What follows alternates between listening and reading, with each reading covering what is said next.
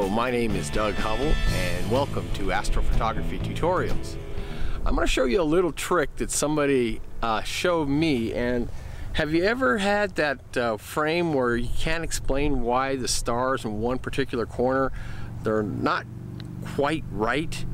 Well, it has a lot to do with when and how you put on your camera to your telescope. For the longest time, what I would do is I would take my telescope, set it up, point it like this, and tighten down the screws like this.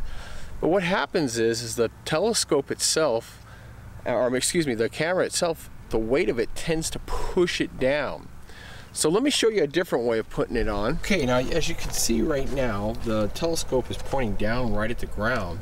And when you're setting it up, if you just go ahead and point it down, then the natural tendency of the gravity is going to push down, and it's going to be a much cleaner fit when you tighten it down. Now, some people may already have screw fittings, but a lot of people, they have these compression fittings. And these compression fittings, if you put your camera on when it's on top like that, then you'll get the camera to sit a little bit better, and then also you'll get those little corners to start acting better for you.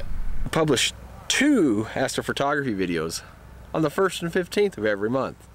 Thanks for watching, and I hope to see you soon.